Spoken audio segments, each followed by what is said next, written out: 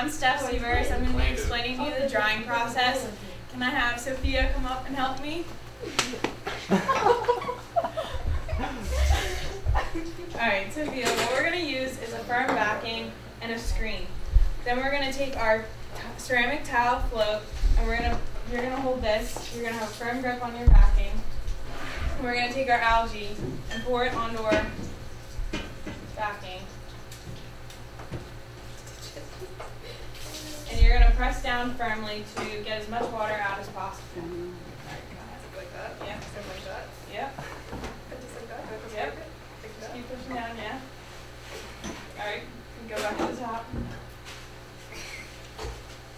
Alright, good job. Yeah.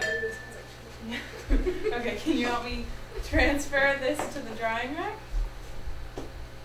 Alright. Yep, come over here. And then pull this from underneath. And lay that there. From here, Sophia's going to take our excess water and dump it back into our reactor to help promote growth and clean out our organisms and recycle.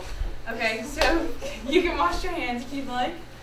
And then after a few days, the algae will become dry and brittle.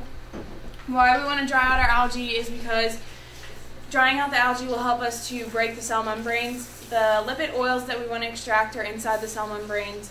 And a good example of why you break it is or you dry it is because when you have cooked pasta, it's just pliable, it'll bend. And then when you have dry pasta, you can just snap it, and that's what we want the cell membranes to do. So from here, once we have our dried algae, we're going to have a press. And to talk to you about our press is going to be Alex.